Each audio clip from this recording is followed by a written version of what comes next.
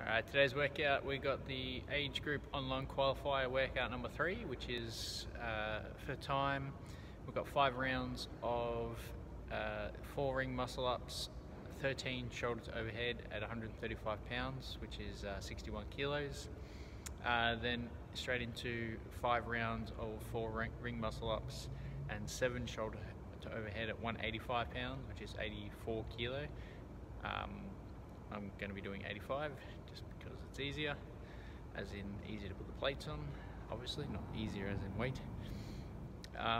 My intention is to get into that 6th round, that 85 kilo shoulder to overhead's pretty heavy for me. Again, should not affect my injury, but we'll see how we go. Here we go.